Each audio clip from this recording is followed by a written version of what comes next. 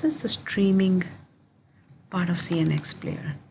CnX Player supports popular HLS, MPEG-DASH protocol, HTTP progressive streams.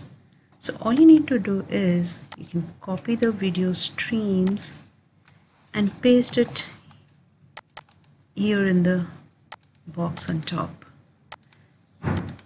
And there you go. That's where your video is going to be played.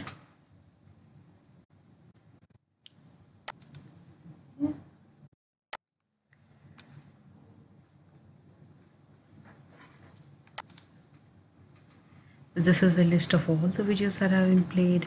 You want to add videos to favorites, just click on the star. You will see these video links added to the favorites. You want to create channels.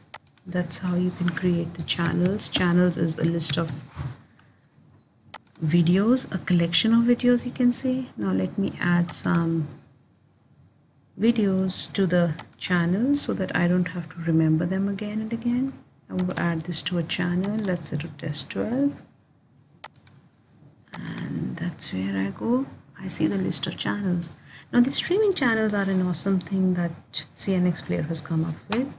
You got some series to watch, or you got some video tutorials, or anything which is of the same type. You can have a collection of those streams and create a channel for them.